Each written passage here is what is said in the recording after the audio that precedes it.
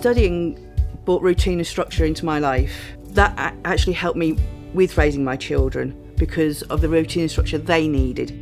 I wanted to expand my learning, as it's been many years since leaving school, and the opportunity came about after leaving a battered wives refuge, and it was for mature students only. And at 30 plus years old, I qualified. I did a return to learning course, and that then led on to me doing an open university degree. Part-time distance learning. It started off as a social science degree, but then the opportunity came up to do some forensics, and I found I had rather an aptitude for it.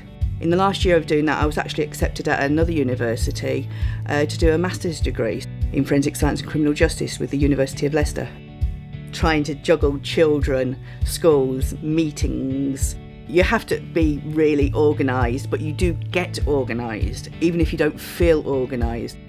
I've started learning to play the piano, I paint, taking my dog out for walks, doing agility training with him. I actually enjoy taking dogs out for a walk and how actually relaxing it really is.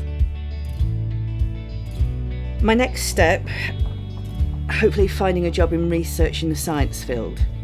That I've got the motivation, even at 50, to do something new.